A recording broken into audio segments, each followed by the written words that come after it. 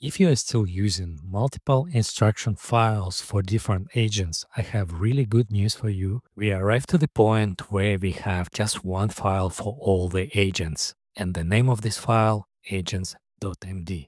If you're working with multiple agents, it's so frustrating to have multiple files that contains the same instructions. You end up with the situation when you have to keep update all that 5 or 6 files. That's why big companies like OpenAI, Anthropic create a project AGENTS.md in order to simplify and create just a single predictable place for agent to look at. So it's a simple open format for guiding coding agent. It's already used by more than 20,000 open source projects. So if you never heard about this kind of files before, think of it as a README for machines, or in our case for agents. This file contains build commands, environment setup, testing instructions, styling guide, and other context to help AI systems perform tasks correctly. It's something similar to a README file that we are using for GitHub projects. It took some time for big corporation to come to kind of consensus. And finally, in August 2025, we have agents.md standard.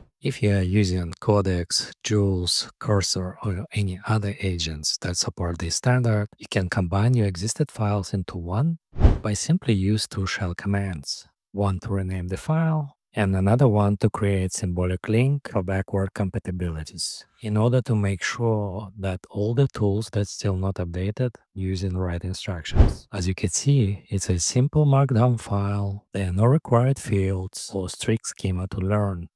So in this file, you can include setup commands that will help navigate the agent to install dependency and build the project, rules of formatting and design patterns, instructions for running tests, prefer and commit message formats, and other useful stuff like security consideration or some performance tips. Plus, you also can add the context of your project. If you want to start using agent.md file, create an agent.md at the root of your repository, add all the instructions that you want, and then just save it. And from now on, the agent will going to use the instructions from your file, and your code and styling will be consistent.